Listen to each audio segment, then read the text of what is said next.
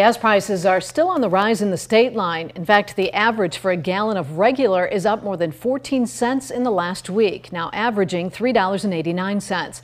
That's 26 cents higher than a month ago. AAA blames the skyrocketing gas prices this summer on increased demand and reduced supply, and that's because of the heat. Refineries aren't designed to operate in temperatures above 95 degrees. Most of America's refineries are located in the south, where temperatures have soared into the triple digits for much of the past month.